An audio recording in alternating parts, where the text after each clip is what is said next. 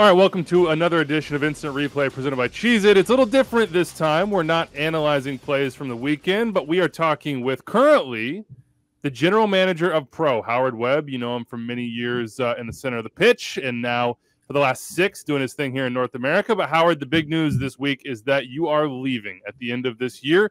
The Professional Game Match Officials Limited, that's a lot of words right there, a lot put together, hiring you to keep doing your job over in England.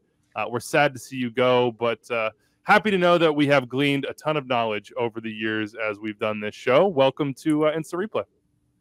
Thank you, Andrew. Well, first of all, my referees will be devastated to hear that you're not putting the usual show together, going through their plays. They look forward to that every week, of course, and so do I. Don't worry about it. We'll be back. We'll be back. Oh, this is just a special edition. We don't ever skip. You're just building it up for next time. The number of clips, but yeah, no, yeah, you're right. Sad to be leaving. Been an unbelievably enjoyable almost 6 years over here in the US, and yeah, the calling has come from home. It's a good opportunity for me to go back there to where my family still are. So yeah, I'm looking forward to getting over there, but a big end to the season to get through first. So let's start with the news itself, and then we'll get to sort of a retrospective of the past and the current in MLS and for Pro overall in North America. Tell us about the new job. How is it different? What about that challenge attracted you, other than obviously being close to family? Yeah, of course, it's a place that I know really well. Worked over there for 11 years as a Premier League referee, and before that, I'm working on the English Football League for several years. So it's an opportunity to obviously personally to go back home, but also to be working in such a league, a place with such global high profile is exciting as well. Of course, it's a new position that they've created. Chief Refereeing Officer, so you're focusing on the actual officiating on the field. There'll be a Chief Operating Officer working alongside me, dealing with some of the business things that I have to do as a combination here at Pro. It's a bigger organisation than the one that I'm working for now, so it appeals in many ways. I can really focus on the officiating side of things. There's a lot of investment going into officiating over there under something called the Elite Referee Development Plan. The idea being that they're going to invest more into the officiating pathway, and in the way that we've seen the level of playing over there increase with increased investment, we're hoping that the same thing will happen in the refereeing space as well. So a lot of responsibility, a lot of pressure. It's a goldfish bowl for sure, but I'm looking forward to testing myself over there. Howard, I have to say I am sad to see you go. I feel like over the past 2 years, I've gotten the chance to get to know you and your insight in helping me understand the laws of the game and seeing it from the referee's perspective, because it's easy to say, hey, I'm a player, I've been on the pitch, this is what I see, this is what I know, but you don't necessarily see it or hear it from the other side. So I appreciate all of that. 6 years is a long time for you. What will stick with you the most from your time in North America, and what are you most proud of? I think the thing that will obviously dominate my thoughts when I look back on this period was the way that we led the way with the implementation of video review. It was something so new back in 2017. Nobody had done it anywhere in the world. We were the first league to go live in every game. I came over here initially as video review manager, and we went live in week 22 of the 2017 season, and with some trepidation. We thought we'd planned everything right, and we'd gone through all of the education with the clubs and the media, and we thought, yep, we're ready to go. But there's still that unknown. And then that first weekend, and we smashed it in the first weekend. We had some situations that just absolutely fell right in terms of being the type of situations that need a VAR to rectify them on the field. One in Philadelphia, another one up in Portland, and it got us off to a really good start. And I think we maintained that momentum since then. We've not been perfect. There's been bumps in the road, but I do think we've added real value to MLS by implementing this system. Lots of other things on the field. I mean, I don't want to be just thinking about VAR. Good officiating starts on the field, and I think we've put a really good team in place to support the officials to make sure that they're prepared for what is now a globally renowned league that's got a lot of eyes on it, a lot of talent playing in MLS, a lot of real importance in the sporting landscape here. So it needs officials of a high standard who are getting better all the time. And I think we've put some foundations in place for that to happen with a young group of officials who are only going to get better as time goes by. So it occurs to me when you mentioned 2017, Those calls, those moments, you mentioned two in particular, are obviously very fresh for you, even 5 years later. And we always think about, okay, well, how do different people experience the game? In your position, how do you experience an MLS match night? I mean, you have to, when there's a quote unquote, as we like to say, a controversial call, I mean, those have to be very like high adrenaline pressure situations, even from afar, as you watch the folks that you've helped train and are working with on a daily basis try to execute that in the moment. Yeah, we're kind of blowing every whistle with the officials as they go across the line. I try to get across as many games as I can. MLS it must be the biggest top league in the world. You know, we've got 28 teams at the moment and growing, and therefore 14 games in the Bundesliga. They have 9 games a weekend, 10 in the Premier League. So we've got 14 to have eyes across. So if I'm at home watching, then my apartment's like a small studio. I've got lots of screens split into 4, so I can see as many games as I can. I'm trying to keep across what's happening. I've got a text chat going with the rest of the management group. Of course, you want to get into stadiums as well to see the officials live, but when you're there at one game, you lose sight of what's happening elsewhere. So I do tend to stay in the apartment and watch as much as I can, and I'm texting people as we go.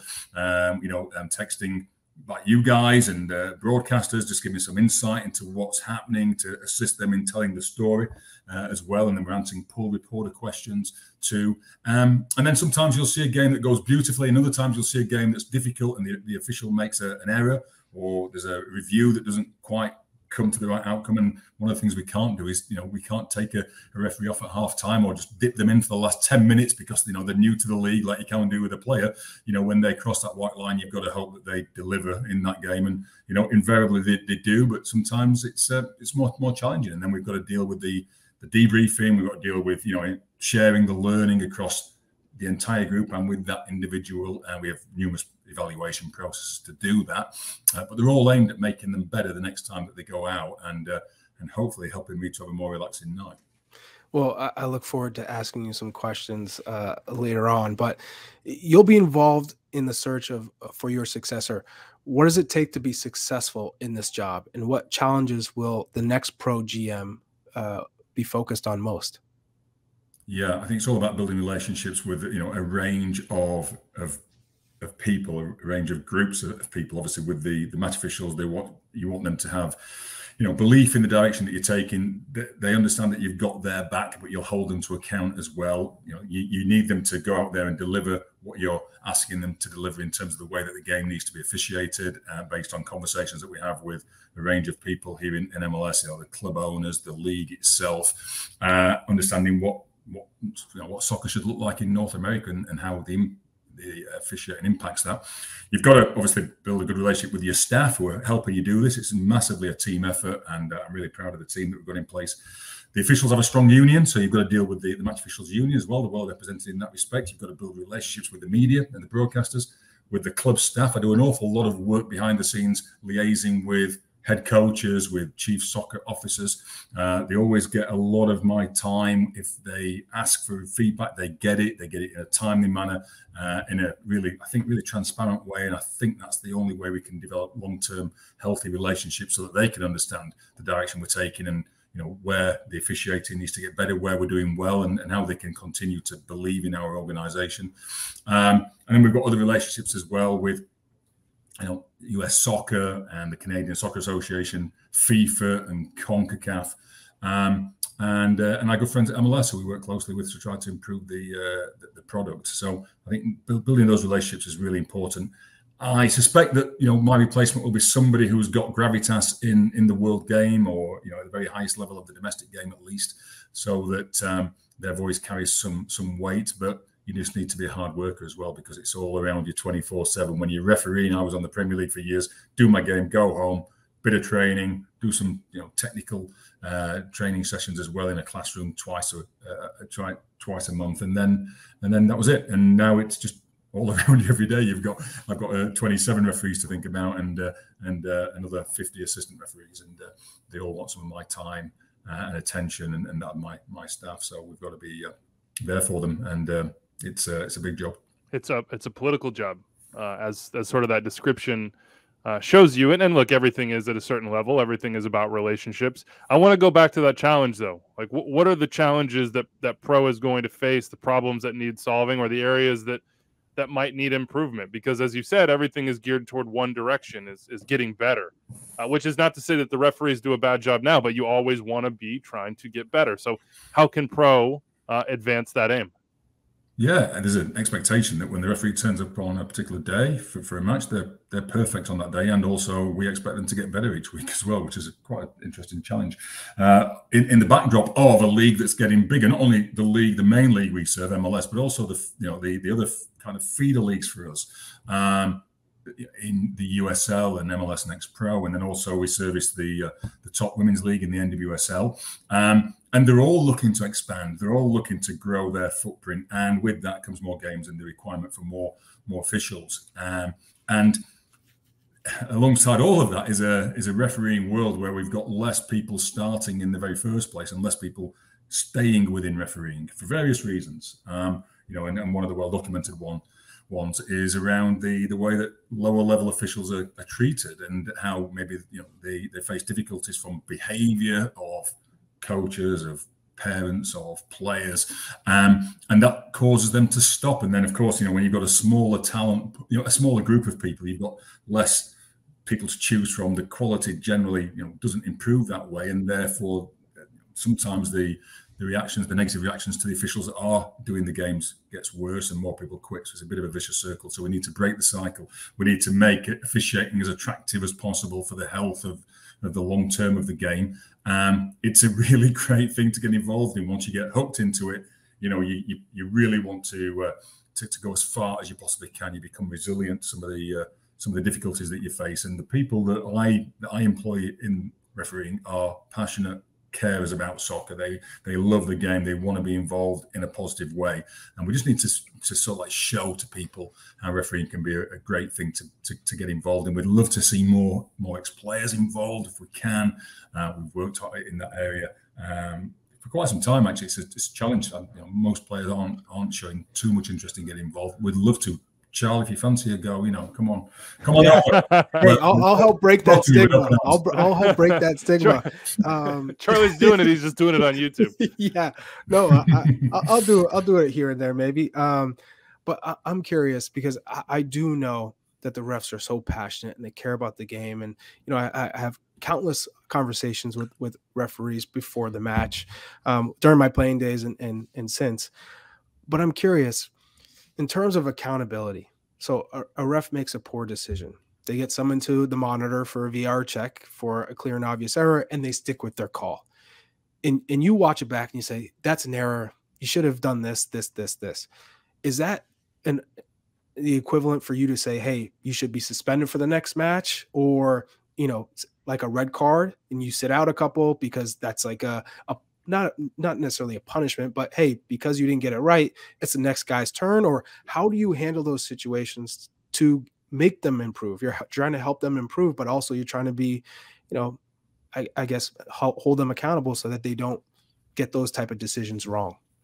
Yeah, it's a really good question, Charlie. It's probably one of the more difficult things to balance in this role that I've got. All of us who are working in professional refereeing understand that we are working in a performance industry. We have to go out there and perform, and that means selecting the right decisions. It means managing the game in a way that's credible within the laws of the game, a way that's acceptable to the participants. And it's an art in many respects as much as it is a science, understanding how to interject yourself into the game and how to be selective on what you call. And it's an area where we understand as well that we're accountable. So all of the officials that we employ are evaluated in numerous ways every single game. They're evaluated on that actual game by a match assessor. They're evaluated in their judgment on key match incidents by a panel of our management team who look at each and every incident each week. And that leads to gradings that then create a relative ranking table of the officials. And within the collective bargaining agreement that the officials work within, there's provisions around how those gradings impact your long-term employment. But of course, we don't want people to go out refereeing fearful of their job. We don't want them to be fearful of making a decision. It's quite a unique place where we work because unlike player who works for one of the 28 MLS clubs, if your face doesn't fit with a particular coach, there's some other options, there's some other clubs to go to. If your performance drops off, it might be that chemistry at that club's not quite right. You can go somewhere else, you can go overseas much more easily than officials can. We're really the only employer in town in officiating terms at the highest level. So, we have to be respectful of that position. It's a responsibility that we have, and we look at every opportunity that we can to try to, develop officials. Once we've committed to them, we look at the ways we can develop them to keep them long term. But ultimately, if it's not working, then there are consequences for that. In the shorter term, if a situation's really egregious, if it's more than just a single judgment call, if it has significant consequences on the game, then we will remove officials from games. We assign 18 days in advance. The size of the country, the cost of travel here means that to assign much closer to the games will be quite expensive. I know when I was in England, I'd received my assignments on a Monday for the following weekend, but I usually just jumped into my car and drove 2 hours, and I'd be at the stadium. Here we can't do that. We have to jump on a plane, and assigning 4 days out is really problematic, in terms of travel costs. So we assign further in advance. Later in the season, we assign closer when we know what the matchups of the games are for decision day, for example. So therefore, removing a referee here it's more difficult because the assignments have already been made than it is when you've held the assignments back and the officials don't know about them, the public doesn't know about them. But we will do it on occasions. Every season, numerous times we'll take officials out of games when they've made an egregious error, or where they've just not followed process in the way that they are instructed to do. Or we might just leave them out of the following round of assignments as well, and speak to them and explain to them why. It might be that they need a rest. It might be that we want to put them into a different league, different competition. So there is accountability. It's not always that obvious because, again, we don't want to publicly flog officials. We don't want to make them lacking in confidence when they go back out the next time. But for sure, we're dealing with things behind the scenes all of the time. They understand that they need to maintain a certain level of performance. And then sometimes we'll put out statements. That's always a tough one for me as well. When do we acknowledge publicly an error? We do it. Sometimes we think it's the best way to deal with situations. It's the best way to maintain credibility for our group. But deciding which situations are worthy of a statement and which ones aren't, it can be quite tough. And when we do put a statement out, you'll always get fans saying, "Where was our statement for this?" That type of thing. So it's a bit of a balancing act, if I'm honest. Transparency is obviously a balance, and I think MLS's back got people into the idea that, hey, maybe listening along would be good in, say, a video review situation, or having refs mic'd up would be good. And you see that in rugby as well. We had a lot of people reach out and ask, why isn't that happening more? Or as it pertains to the pool process, why isn't there a public forum a la press conference for referees after matches as well? When you think about those ideas, reffing a referee up, or miking a ref up, or having that video review dialogue, something that, say, a broadcaster could pull in so anyone watching the game could listen, or a press conference for referees. Are there positives of that? Is that something that referees would be open to, that you would be open to, or are there obvious drawbacks that maybe people out there who are suggesting these things aren't seeing? Oh, there's quite a few things to dig into there, Andrew. So in terms of opening up access to the officials, in my experience, that would be a positive. I know Charlie said you've had interaction with officials throughout your career, both on the field, but also post-career in the role that you do now. And Andrew, I know you speak to referees as well. I'm sure you find most of them really affable, decent people who are passionate about the game and more than happy to talk about it and share their experiences and the way that they view their role in the game. It's nearly always a positive. So the more we can do that, the better. And we probably need to do better at that from our side as well. Just opening up access to the officials, throughout the season at different events. We tried it a couple of years ago, as you know, in MLS's back down in Orlando, where we opened up the broadcast access to the comms, the communication between the ref and the VAR. And we are looking at how we can maybe make that a longer term thing, which will need the approval of the world's governing body, FIFA, and we're working with them and some other federations to see how we can maybe get that back. There's an initial pilot scheme. I know MLS are really keen to make that happen as well. Our officials were all surveyed before we did that down in Orlando. They were all positive about it. Said, yeah, we're happy to do that. You know, we'll back our ability to come across as competent, intelligent, and you know, and thoughtful people in our deliberations when we get to the screen and when we're speaking to each other. And the feedback was really positive around that. We do have this pull reporter question process. So the pull reporters are assigned each game. They can ask questions about certain types of decisions. I'm a little bit torn about whether referees should need to answer questions, you know, on camera or in a press conference setting post game. You know, they do most of the time the games go really well. There's no need to speak to the officials. They'll referee fantastically well, and it just goes under the radar, and nobody wants to ask them any questions about the positive impact on the game that they have. Sometimes they'll call things that you know would be really beneficial to hear an explanation. I can see why in those occasions it would help. Sometimes they just make errors, you know, and there's only a limited amount of time you can come on screen and say, you know, well, that was an error and this was an error and that type of thing. It's a bit less likely to happen now we've got VAR. In my day, errors were part and parcel of the game, and it was accepted, and you know, you had no safety net to rectify them.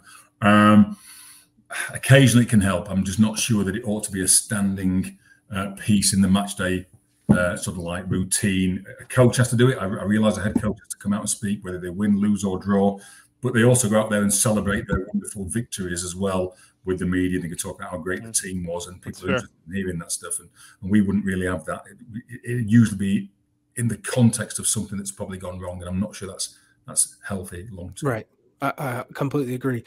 I guess one of my questions too is, when a referee does get signaled to the monitor, in most cases, let's say 99.9%, the referee got the decision wrong during the run of play.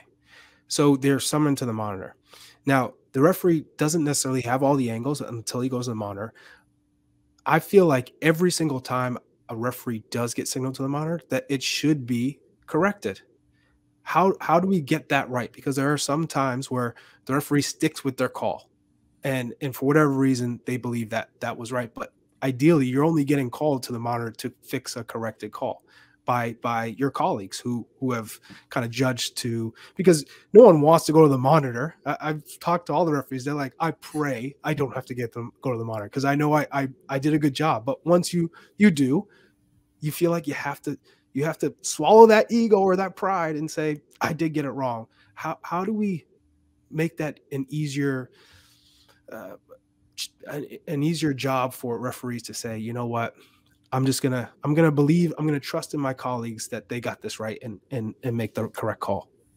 Yeah, really, really great sort of thing to explore, isn't it? In terms of, you know, how that impacts your psyche when you've been told by a colleague, hey, you made an error and you're gonna have to go over there and look at this error. You want to get everything right. In an ideal, perfect world, there'd be no need to ever go to the screen. You get everything right on the field. Most of our training is around looking at ways of getting the on-field call correct in the first instance. You know, we're working to a high bar threshold whereby the VARs will get involved when something is clearly wrong, not something that's pretty subjective that could go either way. So that means that the on-field officials have to make the best call as well, not only the right call, but the best call. If there's a situation that's pretty subjective, and whichever way you call it, you know, might not be clearly wrong. It doesn't mean that one way is better than the other way. It just means it's subjective. And so we say, look, you know, get into the best position, read the game, anticipate, move early, go wide, create time for yourself to therefore create an angle, stay focused throughout the 90 minutes, etc., etc. And therefore you'll make the best call, you make the correct call, and the VAR will be able to say quite quickly, check complete. Those beautiful words that referees hear after they've made a decision. I can hear them on the comms because I listen into the games, and when they get check complete, you can see them saying to the players, it's check complete. I sometimes say to them, that just means it wasn't clearly wrong. It doesn't necessarily mean it was the best call in the way that we work within VAR. It usually is the best call as well. But on occasions, they'll get it wrong. And then going back to that ideal perfect world, when the VAR recommends a review, it should mean, Charlie, that the referee goes to the screen and changes the call, because if the VAR has identified the clear error correctly, that means it should be changed. Sometimes, though, occasionally, the VAR, looking at the screens in that sort of like that sterile video booth world in which they work, maybe hasn't quite pitched their intervention in the right place, and they've seen something. They've got tunnel vision on a specific aspect of a play that actually, in full speed, in the actual context of the way the game is played, the feelings of the participants, of the players, doesn't reach the level of, for example, a red card, even though the VAR has seen one particular aspect in slow motion, sends the referee to the screen for a red card, and there's nobody expecting a red card, and the referee looks at it and says, thank you, but I'm going to keep to my decision because I don't believe this reaches the level of what you think it is. And we reserve the right for the referees to maintain their own call for those occasions, which should be few and far between, but we accept they could happen. That's part of the reason why we send the referee to the screen in the first place, as the final arbitrator on these things. They're making all the other decisions, so we want them to make the big decision, and also it gives them the right then to or the ability to go back and manage the player, saying, look, I've seen it with my own eyes, I'm going to have to send you off, and when you see it back, you'll see what I've seen. It's a clear red card. But they also have to be prepared to accept errors, that they've made an error. And part of the way that we can do that is to say, look, guys, when you're refereeing, it's tough sometimes, it's challenging, and situations will be presented that are hard to read in real speed. And if we didn't make errors, we wouldn't need to invest millions of dollars in VAR every year. The best referees in the world are going to Qatar in a few weeks for the World Cup. They've invested millions of dollars in a video review system with the best referees in the world. Right. So they're going to make mistakes, aren't they? Otherwise, you don't need VAR. So it's no shame to say, mea culpa, I made a mistake. Thank you for the fact we've got VAR. I'll now rectify it. And we just need to make that more as acceptable as it possibly can within the world of refereeing, which needs confidence. You need an ego to referee, a controlled ego to referee. And we need to make sure people are open-minded when they go to the screen as much as they possibly can be. Does the VAR official have the capabilities to talk to the center ref before they get called to the monitor to say, hey, I'm thinking this is a red card. It seems like a tough challenge. It was a little bit high, but what did you see before I sent you that monitor? Just so I save you that trip. We had this dialogue, and that if it was addressed in that conversation, now I don't have to send you to the monitor, because it is pretty subjective, but I just want to get your take on it first. Does that conversation happen before they get to the monitor? It does. We don't always want them. So we'll get the VARs to sometimes ask the referee, what did you see? And then if they give an answer that then sort of like gives the VAR the confidence that this is not a clear error, because what he's seen is what I can also see on the screen, then that could save an unnecessary review. Right. Okay. But we're also saying to the VARs, look, also read the pictures for yourself. And if you look at that, and if you think to yourself, I would send the player off based on the image that I've got, we're now saying for red cards, send the referee to the screen so that the referee's got the same opportunity as you've had to look at the angles and make that decision. The referee might disagree. The referee might look at something and say, actually, you've got that opinion. I've got a different one. I'm refereeing the game. I've got the feel for the game here. I'm going to stick to my yellow card. I think that's okay. I don't think, people are too worried about those occasions where the referee goes to the screen and decides to keep their decision, as long as it's within the bounds of acceptability, the final decision. I know you're thinking about one that happened last week where the referee kept the decision and should have changed it. That can sometimes happen as well, but it shouldn't happen often, because when it's a clear error, we expect that to be changed. And there were some other reasons why that decision was kept, I think, around the technology not quite working. So we're talking really about consistency ultimately here. And I guess I would ask you how difficult it is to actually get to the level of consistency that we all want, in particular when you do have, these are individuals, refereeing, video assistant refereeing games and on down. There are limitations as far as technology sometimes. A lot of people like this idea, and I've seen it in other sports, of like a centralized spot. And obviously all the VARs are now in Atlanta, but it's like a Politburo, or it's like one person. And that can be consistent because it's the same people over and over and over. Is that something that you're open to, of having like, okay, well, every VAR decision actually goes into this centralized hub, or does it need to be individuals on each given game? At the moment, FIFA insists that it's an individual on each game. It's another match official assigned to the game, just like the referee on the field, just like the assistants on the field, and they're the person responsible for making the video decisions, supported by an AVAR, an video assistant referee.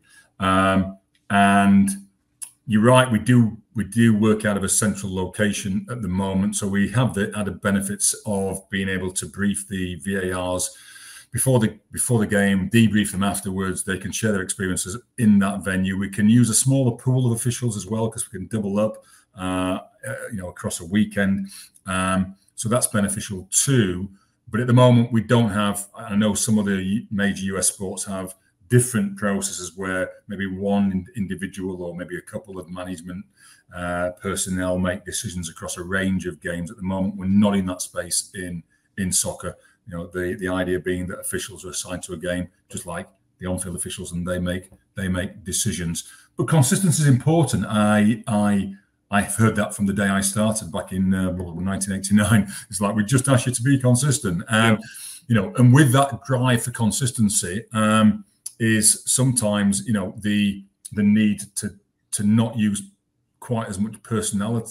Personality is wrong. You always need personality in refereeing. Personality is really important, but you know, I mean, the greatest of all time, and you know, and use a lot of personality. You'd see him fluctuate from being this really stern, strong, sort of like central focal character on the field in those big moments when he had to be, to that really soft, sort of like, you know, empathetic approach, like after the, you know, the final whistle of the 99 Champions League final when Bayern had lost in the last minute. And you know, so that's some of the skill of being an official that you need within your personality. But if you're trying to gain total consistency, you have to be careful that we don't train a group of robots. You know, I don't think anybody wants robots.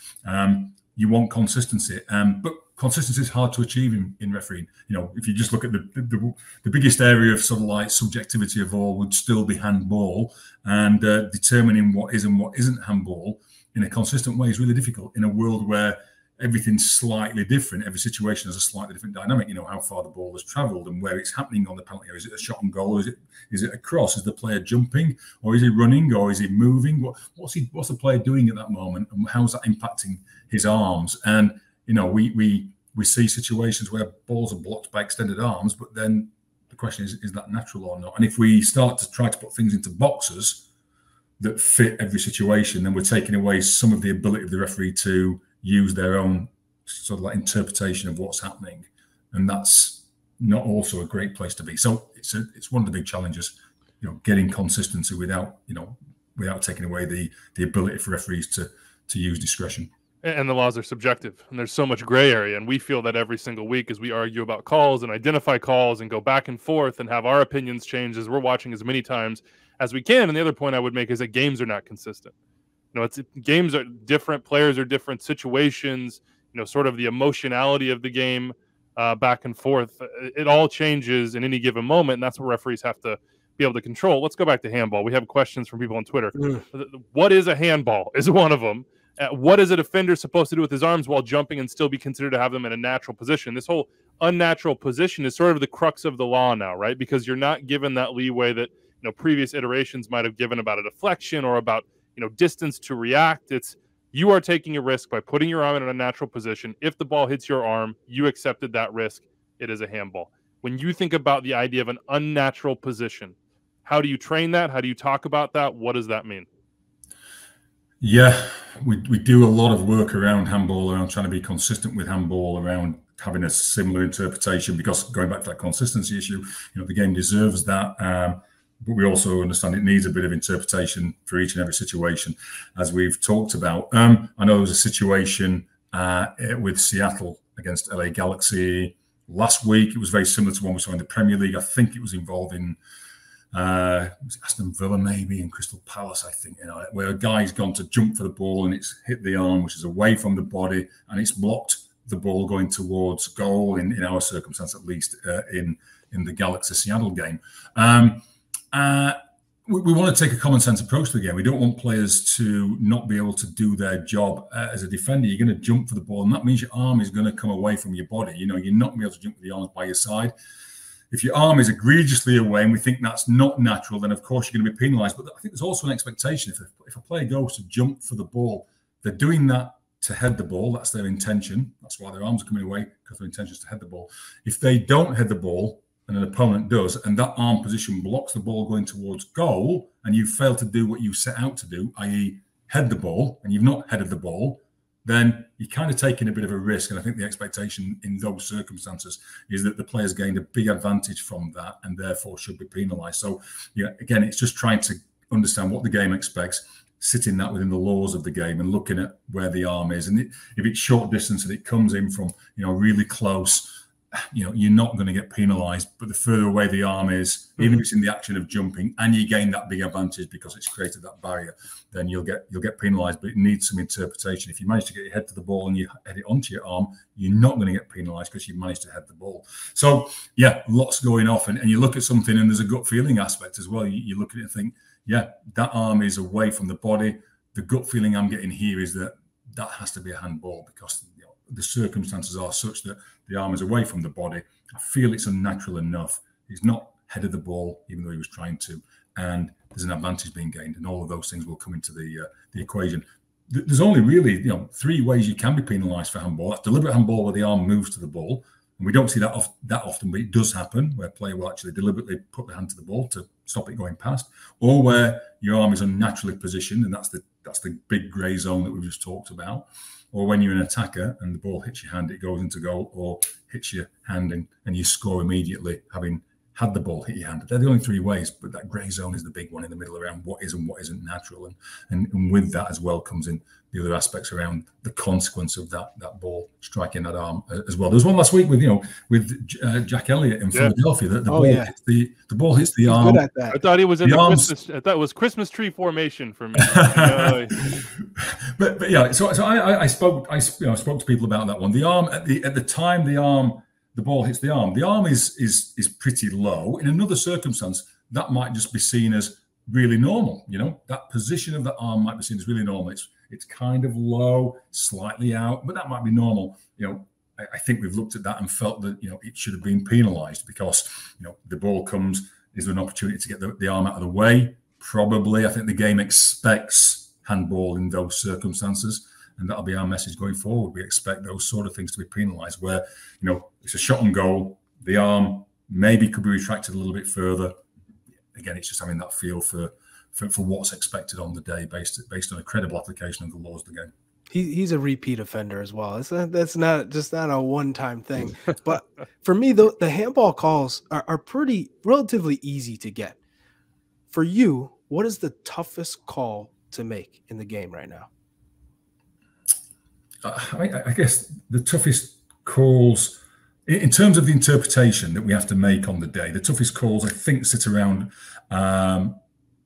situations where you need to get 2 pieces of information together. So if you think we have this year an awful lot of offside interfering with opponent calls, where the player who scores not offside, but there's another player who is in an offside position, and the judgment we've got to make is whether or not that player has interfered with the ability, usually the goalkeeper, to play the ball.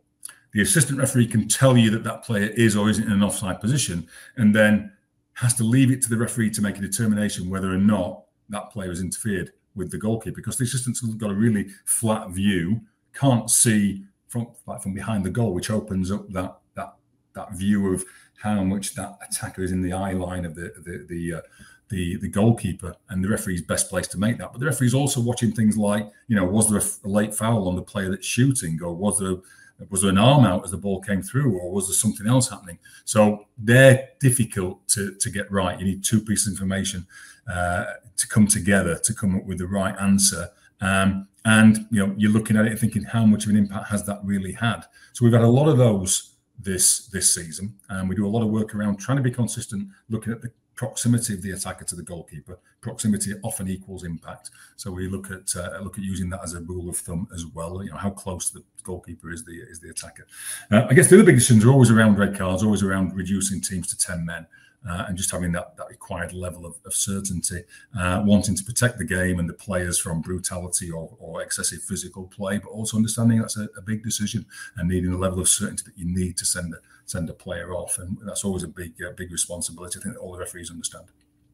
Last one for you, Howard. I know we've taken a lot of your time, but these are our educational moments for us, and we hope for everybody who watches the show, because refereeing is, I think, one of the most fascinating parts of the game, and probably one of the least understood parts of the game as well. And this is, I think, and we see that all the time as far as the laws go. I would encourage, by the way, you to go read the IFAB laws if you don't and you watch this show. Offside lines. MLS doesn't have it. I like that. I like that gray area. I like the fact that, we're not looking for a pixel or 2. The EPL does have it. Now they have the little green zone of sort of forgivability within the model. What do you think about offside lines? Do you think assistant referees want that? Do you think MLS should explore having that? Great question. I think that as the technology evolves and we can get to a situation where we can get an accurate answer as quickly as possible, then it will be beneficial for the game overall. I think one of the reasons why offside lines were challenging at first is because you're not getting an immediate answer or a timely answer. It takes time to put those lines into place. The on-field decision is made. The on-field decision creates emotions from the players, from the fans, and then 2 minutes later you're taking away, you're changing that decision. So the ability to celebrate that goal freely is kind of tarnished a little bit with that possible delay of knowing the final outcome. That said, you don't want offside goals to be allowed to stand to change the final outcome. We hope that our process that we have in MLS does give you the ability to celebrate, knowing that there's a low chance of that goal being taken away, because we'll only take it away when it's clearly wrong to the naked eye. But that does create, if we're being really honest about that, it does create some dilemma for the VAR when they look at a picture and think, that player looks to me like they are probably offside, but are they clear and obviously offside? Yeah. Knowing what we know as well about camera angles and some of the distortion therein. And factoring all of that in and thinking, okay, I just can't be sure. How far down that line do you need to be certain? Where you think, okay, now I feel like I have got enough evidence to step in and recommend a review. So it works well most of the time. Most of the time it works really well, and I think most people are bought into it. But I think if you've got the technology in place that can speed up the process and give you a definitive answer, and I know some of that's happening at the World Cup in Qatar, where they've got this ball that's going to recognise through a sensor in the ball. It's going to be pulsing 500 times a second. They're going to recognize the kick point, the moment of the judgment, which is important. And then also they've got limb tracking technology that's going to show where the player's body parts were at any one point, tied into the kick point. That's going to give the officials in the booth a much quicker answer, a much more definitive answer, where you're not having to kind of drop lines from players' shoulders. It's going to be created for you, and therefore it's the final outcome will be much more readily accepted, I think, when we've got that level of technology helping us, and then some animated visuals to show the stadium audience and the broadcast audience what the outcome should be. I think that's clearly going to be the way forward, and at some point in MLS we'll see that type of thing as well. We're already exploring opportunities to trial semi-automated offside line technology here, but until we've got a system that we think is going to be beneficial for our game here, based on what the public expect and the tools that we already have, then I think we'll continue doing what we're doing, and thankfully people buy into it and accept the benefits of the way that we do things right now, which means that out of all the goals that scored in MLS last season, I think only 3% actually were taken away, which is good. Those will be cheap balls, huh? Just be handing those out. Might cost more than an engagement ring. Yeah. Boy, you Dick Sporting, doesn't it? Better make sure that when they go in the stands, you hunt those things down. Howard Webb, GM of Pro, moving on at the end of the year, going back home to England. But Howard, we appreciate all your time. I hope all the refereeing nerds out there enjoyed this as much as we did. Thank you, Howard. Thanks for all your support, guys, and I'll enjoy working for the rest of this season alongside you and keeping you straight on those decisions. You can be a fan. Once you go over there, you can watch it as a supporter of the show. I always will. Thanks, guys.